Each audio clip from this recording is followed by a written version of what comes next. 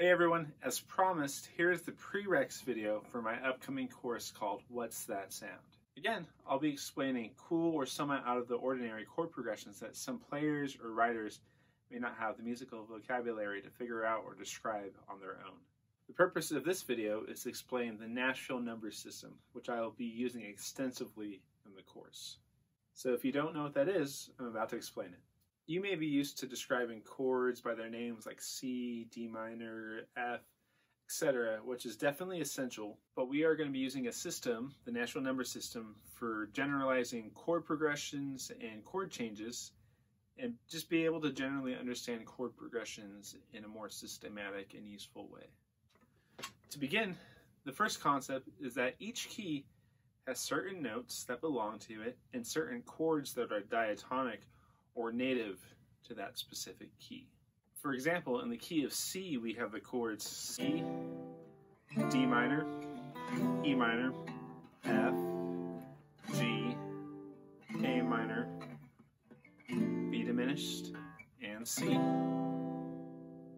Whereas in the key of G, we have the chords G, A minor, B minor, C, D, E minor, F sharp diminished, and G.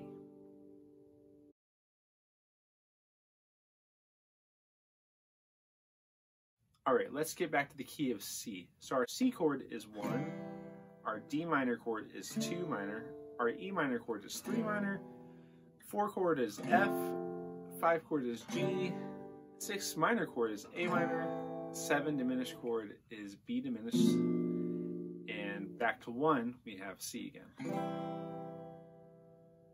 In G we have G for 1,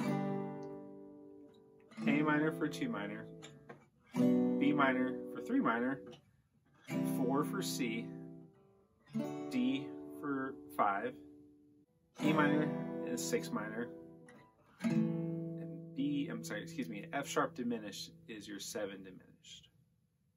Does that make sense? So in each key we have certain chords, and each of those chords can be assigned a number based on their position.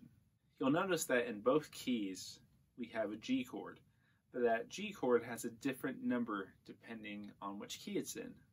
That's because a specific chord has a different role depending on which key it's in at that moment. We can use the system for describing chord progressions by using numbers. 1, 4, 6 minor, 5 is a common chord progression in music. Using this system, we could find the correct chords in a specific key pretty easily, and also have a more general way of describing chord progressions and chord changes. Here's a chart that uses some common keys and shows the correct chord for a given number within that key.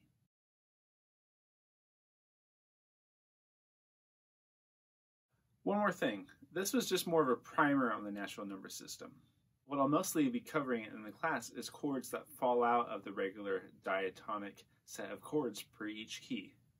You probably noticed that 1, 4, and 5 chords are always major, and whereas 2, 3, and 6 chords are always minor, and 7 chords are diminished.